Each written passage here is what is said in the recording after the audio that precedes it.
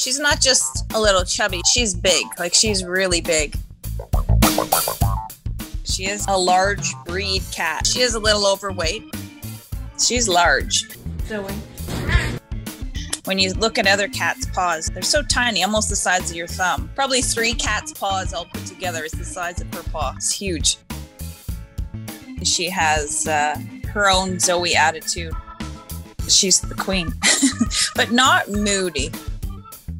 She's a very chill cat. She likes to relax. Zoe just loves her bowl. She started rocking her bowl for food. This one bowl, she loves it.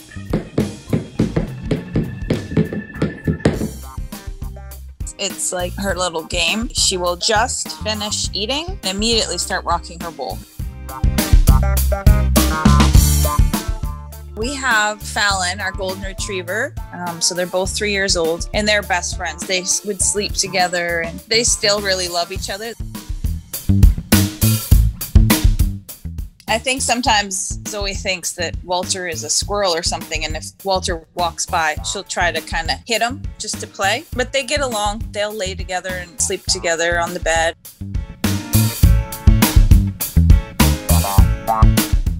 We were looking for a cat, so we went to our local humane society. I saw these 3 kittens, and the one just wouldn't stop talking to me.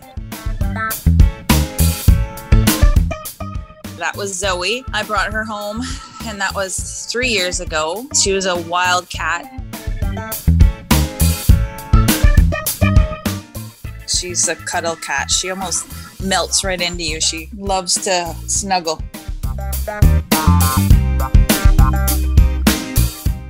She is lazy. She loves to lay down in cozy spots. She likes to cuddle. You try to get her to play and she just likes to lay down while she plays. Just feed me and pet me and I'm happy. She is the pickiest fat cat ever.